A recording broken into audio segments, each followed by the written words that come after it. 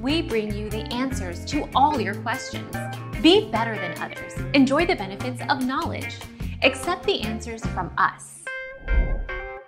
Tampa, Florida. WFLA. According to the Centers for Disease Control and Prevention, more than 2 million cases of chlamydia, gonorrhea and syphilis were reported in the United States in 2016, the highest number ever. The state of Florida ranked among the top 10 in the syphilis category, according to the study. STDs at record high across U.S., Florida ranked in top 10 states. WFLA. Our mission is to provide accurate answers.